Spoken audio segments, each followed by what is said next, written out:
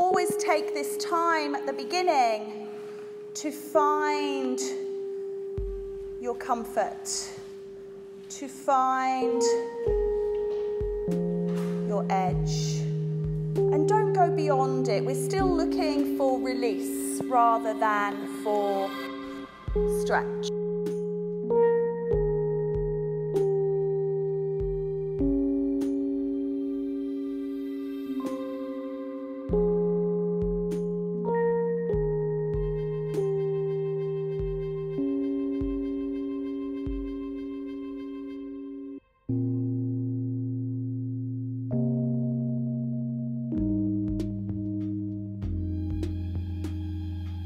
So the preparation as guided here may not suit you in your present state, so do what makes you feel comfortable.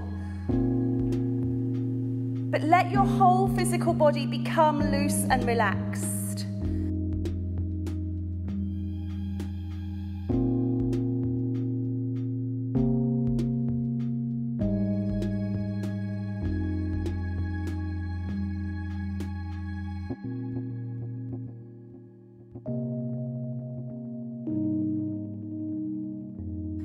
And begin to relax mentally as well.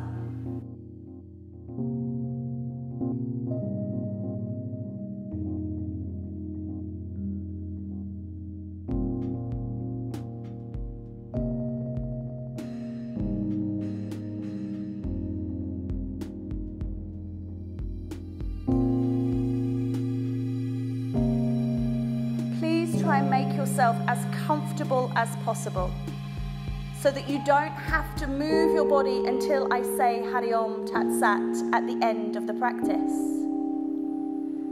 Stillness is important for finding our pratyahara, our withdrawal of senses. This posture is called Shavasana, the dead man's pose, and dead men don't move. So try and avoid fidgeting. Try and avoid the distractions that come to you. Just allow them to pass over you. Ignore them. Let them go.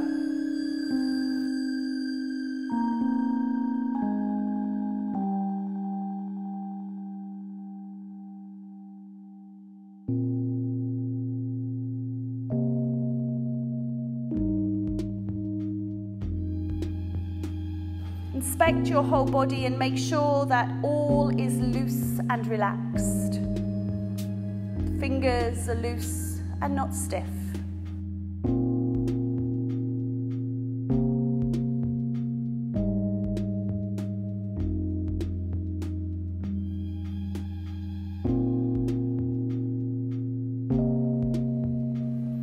The toes are not moving, they are still and relaxed.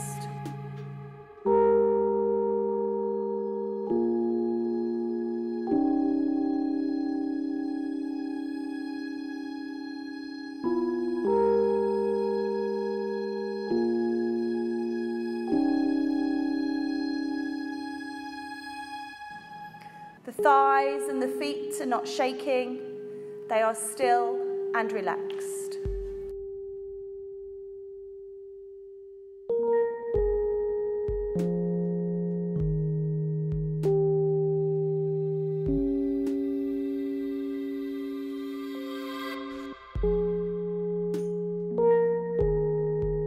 The head is relaxed.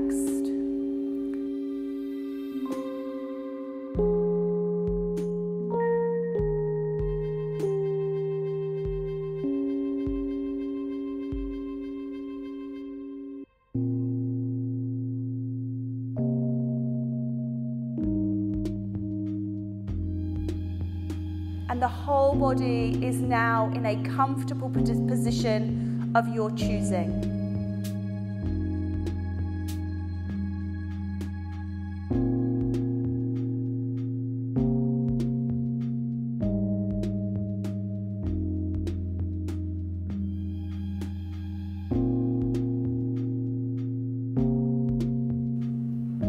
Like the dead body, so still, so quiet, so immobile.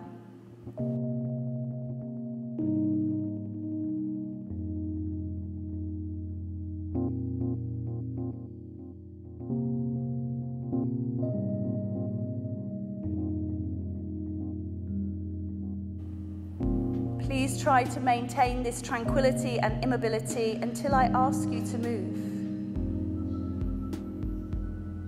Become aware of your natural and normal breath.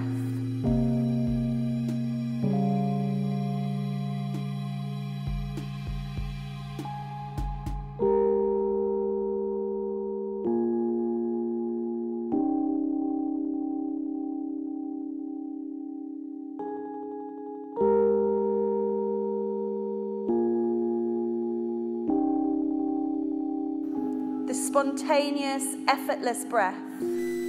Witness it's coming in and it's going out.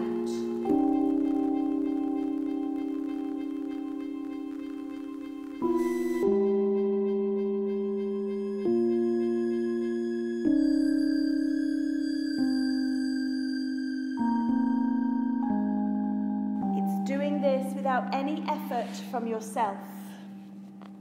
Make the breath and your awareness go together.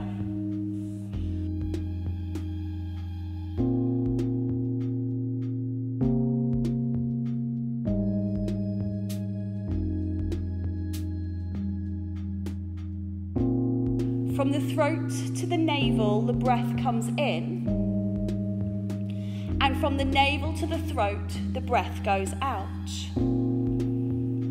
Of course, this breathing process goes on all of the time, but now you are doing it consciously. The process of the natural breath causes the whole body to move and shake. In some places, the movement is slow, and in others fast. In some it is gross, and in others mild. So be aware of your stomach moving up and down, as well as the throat depression. Be aware of your natural breath. In the natural breathing process, the breath comes from the navel to the throat and goes from the throat to the navel. Keep watching each and every breath. Do not let a single breath go in or come out without your being aware of it. Keep noticing. To keep your awareness more constant and continued, you could use the mantra Om or Soham, or a personal mantra if you have one. If you like the Soham mantra, from navel to throat, it's So, and from throat to navel, it's Ham. If the direction of the breath becomes reversed, the mantra also reverses and becomes Hamso. Don't worry, it is natural. This does take place after some time. Become one with your breath. Continue. So from navel and Ham from throat. Please keep awake. Remain aware of what I am telling you and be conscious of what you are doing. Do not become engaged and lost in thoughts. Do not allow yourself to slip into unconsciousness. During the period of Yoga Nidra, sleep should be strictly avoided. You will not sleep or move your physical body until I ask you to. Before we begin the rotation of consciousness, we set a sankalpa or resolve. And this may be something that we know we need to improve in. It should always be something about self. We can't change anybody else, so don't make a sankalpa that's destined for somebody else. We keep it personal. Keep it positive, I will, rather than I should do. And keep it in the present tense. So say it as though it's already happened. I am victorious. Even if that victory is not yet with you. Now we'll take a quick look through different parts of your body. As I name them, please visualize them and repeat the name mentally to yourself. We always start with the right hand thumb, so bring your awareness with no movement to the right side, to the right hand to the right thumb. Second finger, third, fourth, fifth. All 5 fingers together. Right palm, back of the hand, wrist, forearm, elbow, upper arm, shoulder, armpit, side, waist, hip, buttock, thigh, hamstring, knee, calf, ankle, heel, sole of the right foot, top of the right foot, right big toe, second toe, third, fourth, fifth, all 5 toes together. Visualize your entire right side. Now go to the left hand and start with your left thumb, second finger, third, fourth, fifth, all 5 fingers together. Palm of the left hand, back of the hand, wrist, forearm, elbow, upper arm, shoulder, armpit, side, waist, hip, buttock, thigh, hamstring, knee, calf, ankle, heel, sole, top of the left foot, left big toe, second toe, third, fourth, fifth, all 5 toes together. Now visualize the whole of the left side of your body. Think about the back of your body, the shoulder blades, right and left, the buttocks, right and left, the hamstrings, right and left, the calves, right and left, the heels, right and left. Think about the back of your head, the back of your arms, and the back of your hands.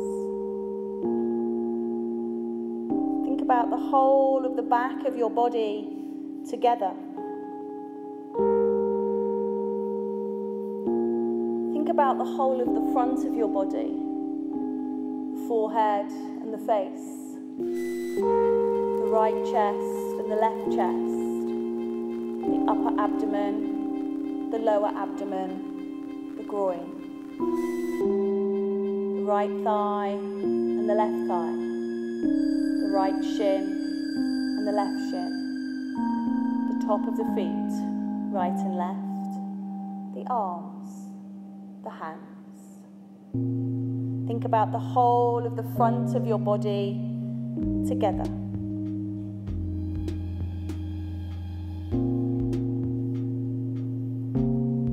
Now visualize just your spine lying on the floor. Only your spine and not any other part of your body.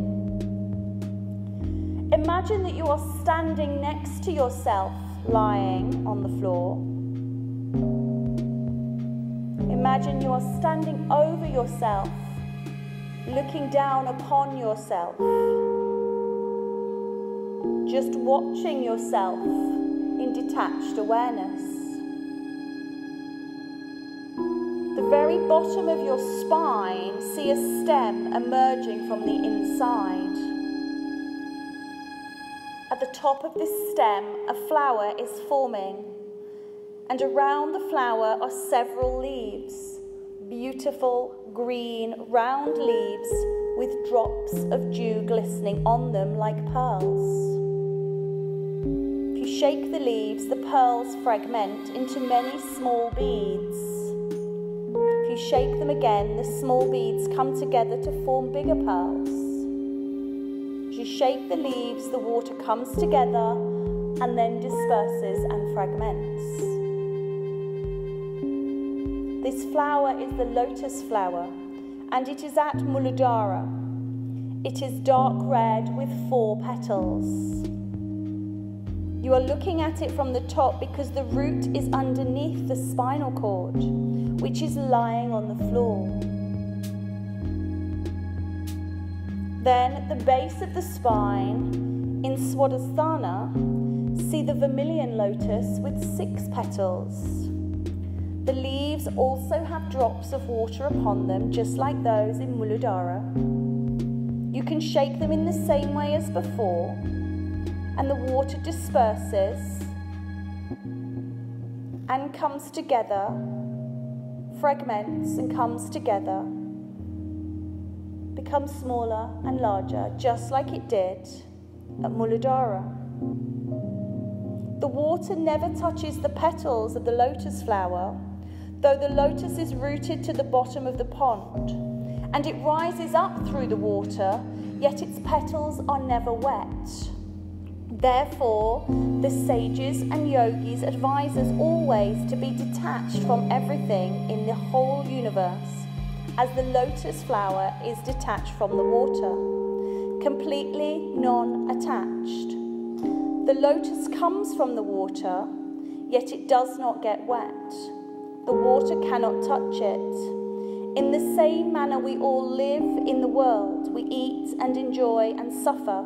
We practice sadhana and do many things, yet we should be detached from all of this. Now at Manipura, behind the navel, visualize a 10-petaled yellow lotus. See the leaves underneath, sparkling with pearl-like drops of dew. Behind the heart at Anahata Chakra, see a 12-petaled green lotus. It has many leaves underneath, covered with fine drops of dew. Visualize it. At Vishuddhi, behind the throat, is the 16-petaled pale blue lotus with many leaves underneath it, and dewdrops shining on them like pearls. At Ajna, behind the eyebrow center, see a 2-petaled indigo lotus with 2 leaves beneath it, covered with dewdrops like pearls. And the radiant full moon is above them, about 3 inches away. Above Ajna Chakra at the back of the head is Bindu. There you will find the bright full moon.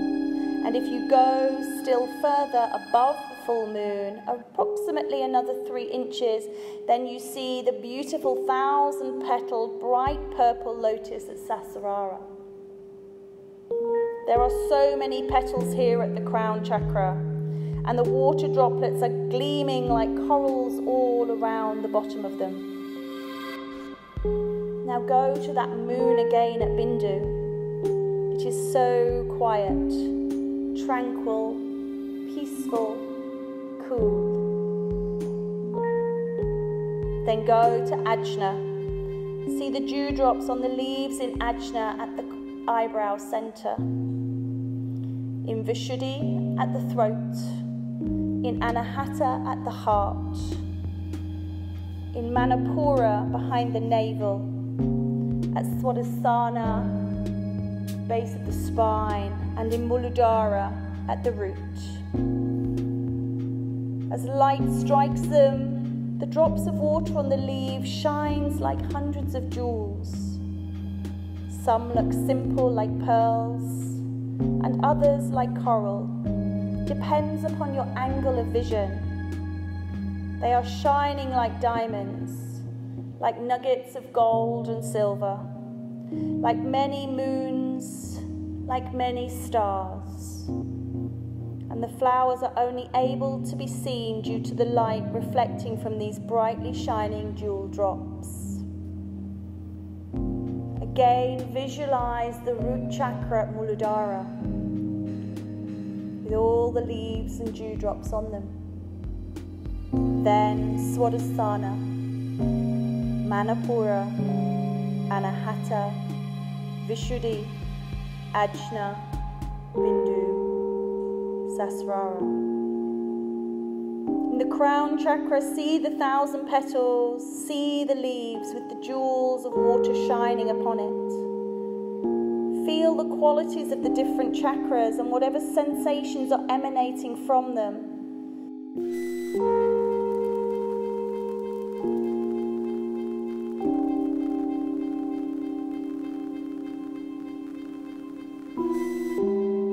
Lie for some time, visualizing each chakra in turn and noticing any vibrations that resonate from any particular one. You might feel different vibrations. Each chakra is a swirling vortices of energy, each one reflecting upon the one above and below it. You may connect into this, you may feel nothing, and there's no judgment either way.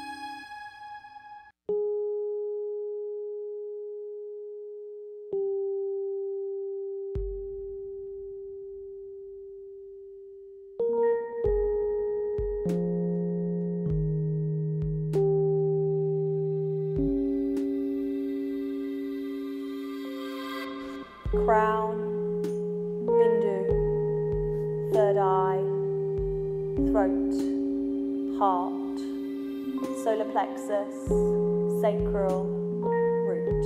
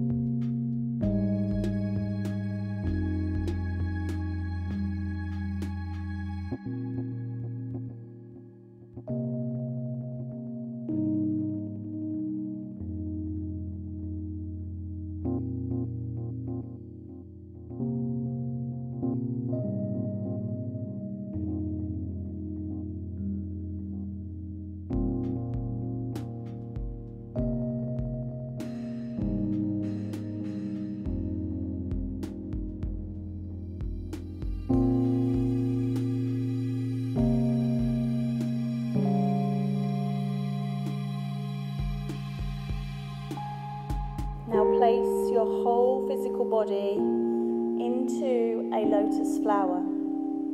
Imagine your whole physical body is lying relaxed on the lotus, and the flower is merging into your physical body, holding you, protecting you, allowing you comfort and ease.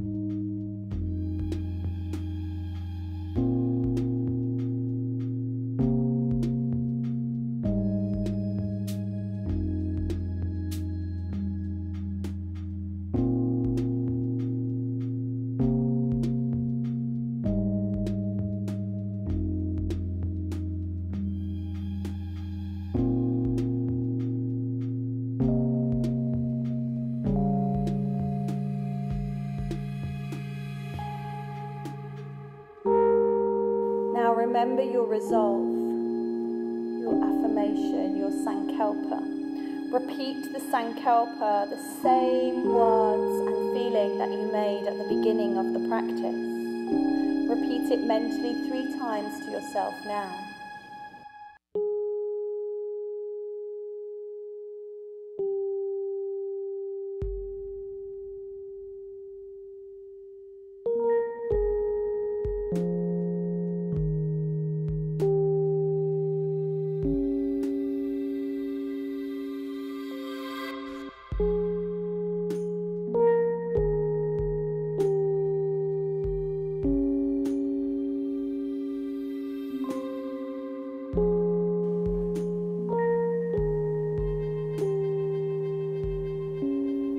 Maintaining your position, become aware of your physical body, the gross, mortal body. Become aware of its position.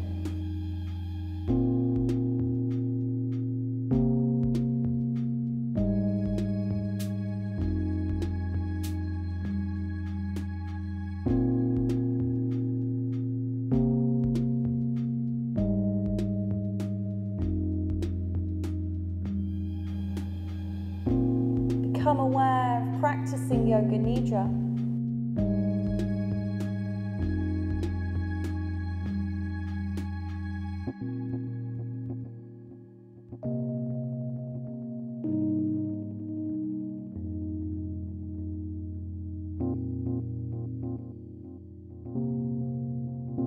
And as a result of this relaxation, the whole body, on the physical, mental, emotional and spiritual levels, has become very quiet, relaxed and peaceful, yet so fresh, revived and energetic.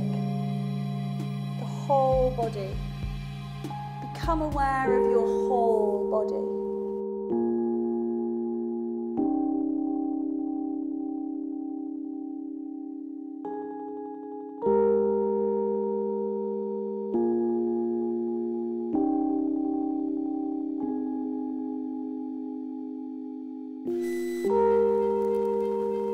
Become aware of your environment. Become aware of the room that you are in, the space that you occupy.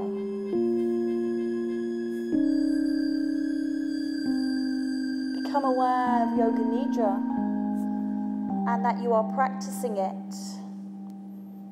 Become aware of the whole environment. The whole environment.